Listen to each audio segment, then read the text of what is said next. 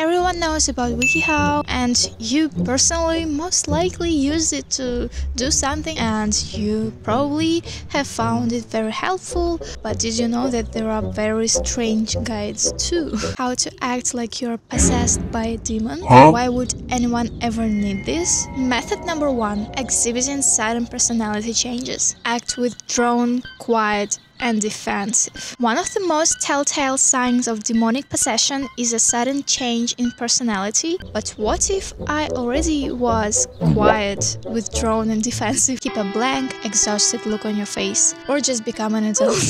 Alright, let's go to another WikiHow. How to listen to music. I think I'm good, thank you. I think I know how to listen to music. How to walk. Well, it says how to walk correctly, so I think that this WikiHow might be even somehow useful for someone. Probably even for me, I don't know if I walk correctly. How to high five. You can't do a high five by yourself.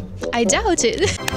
It's difficult to replicate the spontaneous energy of true celebratory joy in a sterile practice environment. Wow, why is this so serious? Make sure you have a good posture. Have you guys ever noticed what is your posture when you are given a high five? I personally never. Smile. If you will not smile, then it will not be considered a high five apparently. The pictures are so detailed, like, come on.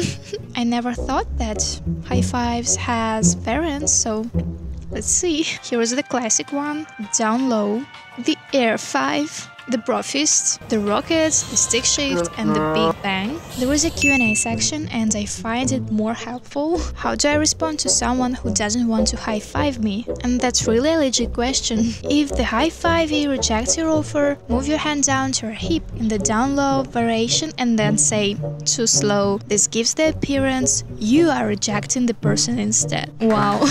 How do I recruit someone to practice my high-fives? Why do you need that? Oh, and there are some tips. A way to have a 100 success rate is to look at your partner's elbow. This will be the most effective way to high-five someone.